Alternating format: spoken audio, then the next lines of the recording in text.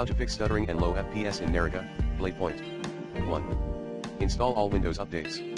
2. Disable unnecessary programs via Windows Clean Boot mode. 3.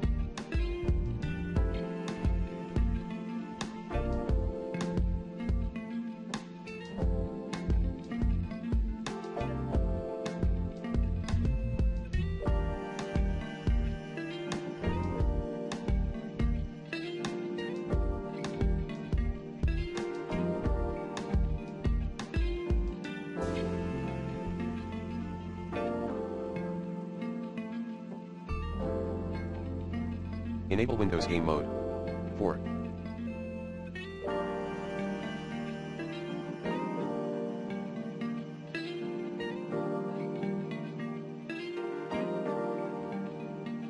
Update your graphics driver using the recommended Avast driver updater in this video guide. 5. Verify integrity of game files in Steam. 6. Disable overlays. 6.1 Steam, 6.2 Discord. 7.